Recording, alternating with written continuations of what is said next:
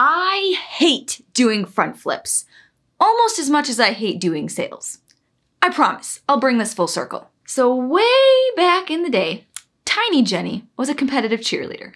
Not like the cheerleaders you see at football games. I mean, I did that too. But there's this whole other sport that combines like gymnastics and tumbling and dancing and throwing people up in the air and catching them. That's competitive cheerleading. I mean, it's nuts. We got people flying 20 feet in the air, doing backflips while they're up there. People are flipping over fires, big JoJo Siwa bows in your hair. Okay, maybe not, it's not that dramatic, but we do have big bows on the top of our heads. So one day, when I was 14, this really big, important coach for a really popular, like highly competitive advanced cheerleading gym was just scouting out some girls. I put on my best show. We were warming up all of our tumbling, so I was throwing my best tumbling passes. My back handsprings, my backflips, the backflips where you keep your whole body and your legs straight. I was doing everything I could to look like I knew what I was doing. But when it came to front tumbling, that's when I had trouble. For some reason, I had some mental block of throwing myself forwards. I'd throw myself backwards multiple times in a row, but when I had to throw myself forwards,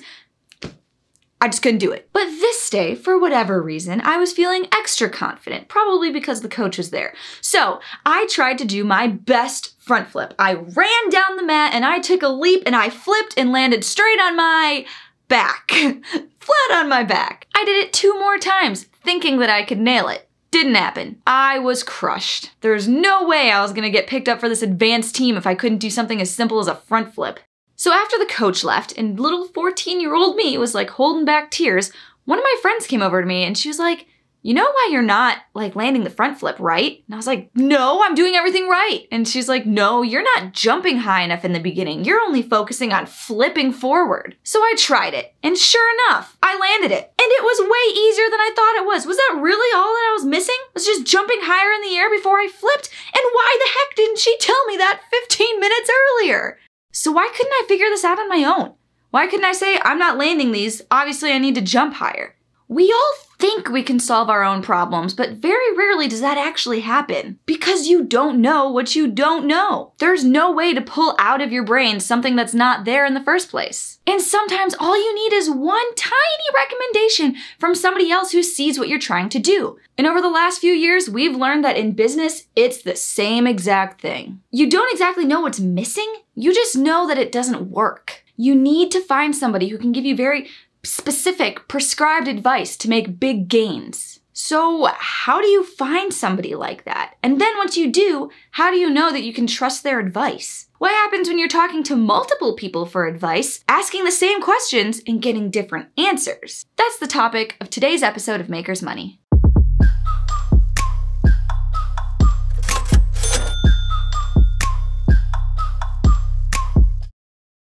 When is a time that you've been mentored? Before we get into the video, is that something that has ever happened to you? I would love if you could share your experiences. I'm sure everybody down in the comments would love to hear your experience. Mentorship is a crazy awesome thing that humans can do sometimes, where being willing to learn from somebody else and having somebody who's willing to share with you, it's a really cool relationship to have. So really curious to hear your stories down in the comments. There's a TV show on CNBC that Jen and I really like to watch in our free time. I think it's on Hulu if you don't have cable. It's called The Profit.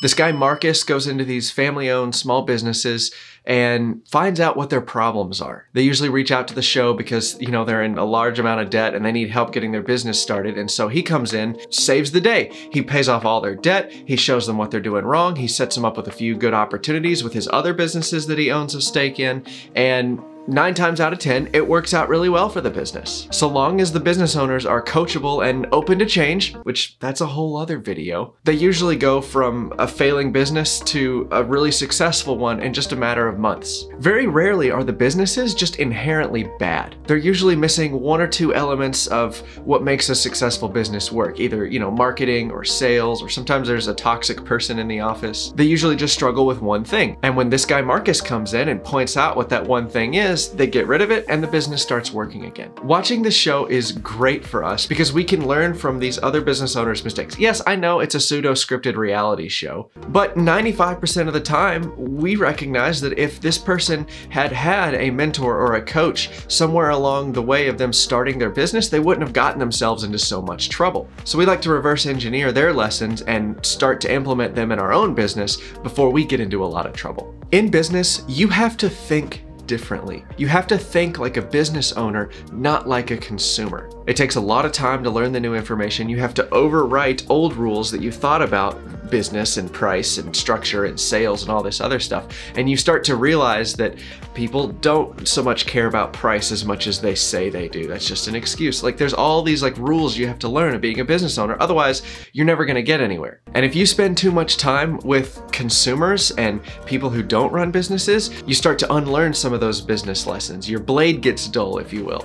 But on the other hand, if you spend your time around other business owners and people selling products to consumers, iron sharpens iron. You're gonna get sharper, you're gonna get smarter, you're gonna learn lessons, you're gonna be more coachable, you're gonna think that, hey, the next step isn't as scary as I think it is. You can also have a trusted group of people where if you really do have a problem, you can bring it to them and they're not gonna take advantage of you, they're gonna help you succeed. I mean, they won't do the work for you, but they'll point you in the right direction and let you know what you're missing, which 9 times out of 10 is all you need to get started and to fix your own business.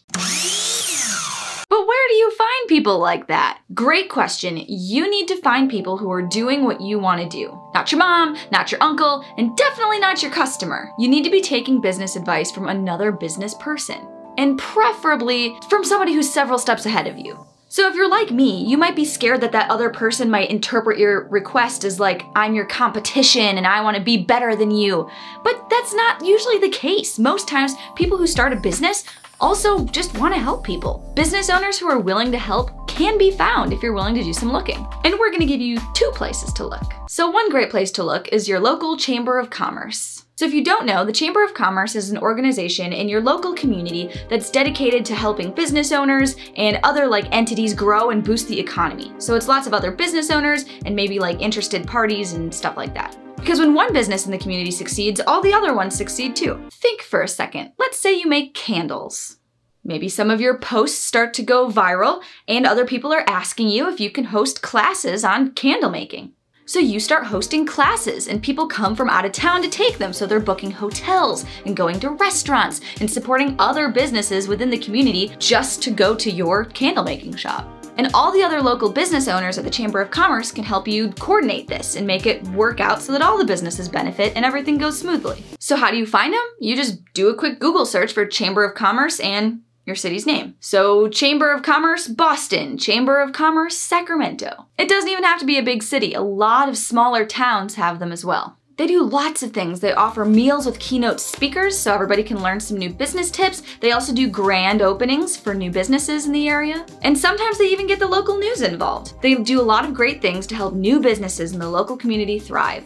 Another great place is online. With technology these days, you can find a focus group for just about anything, and we actually run one. It's called the Stud Stack. It's a private community of makers who run maker businesses. We got people wrapping cars, we got people running CNCs, we've even got a couple web designers in there. We've got an amazing collection of makers who run their own business that are helping each other out in a network grow their businesses all over the world. We've got a map up there, but we got to get a world map because we got people literally all over the world in this group. So just the continental United States is not enough. So there's a saying that everybody has their 2 cents. Apparently that's what your opinion is worth. But what if somebody has experience doing what you're doing? Isn't their opinion worth a little bit more than the standard 2 cents? Does 75 cents sound unreasonable for an informed, experienced opinion? I don't know about you, but 75 cents is way cheaper than learning it the hard way and screwing it up on my own. In the Stud Stack, we have over 100 business owners willing to share their experience and opinions with you. When you subscribe for $75 a month, you get unlimited access to over 100 business owners' professional opinions. That works out to less than 75 cents for each perspective that you're gaining.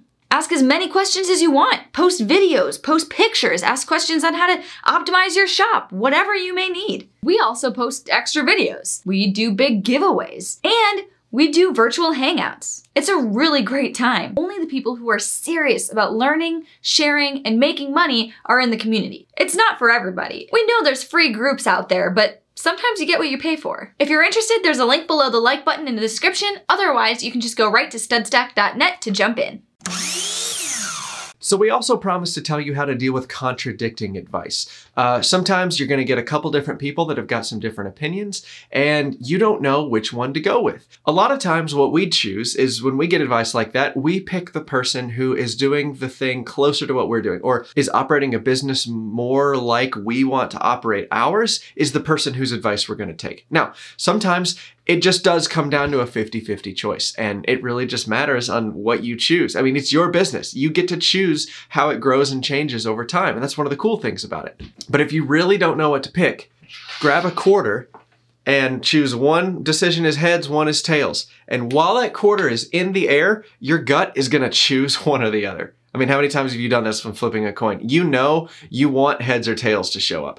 Go with your gut. Choose whichever one that you were hoping for when the coin was in the air. So if you take this advice, you're off to the races. You should be getting a lot of networking opportunities and getting more sales and producing more, streamlining your processes. You really start to grow as a business. But what's next? I mean, you're making sales. How do you get your business to grow up and look like the real deal? How do I make my business attract good talent so that I can hire employees and start to go bigger faster? That's the topic of the next Maker's Money video. So make sure you subscribe and hit the bell to be notified when the video comes out.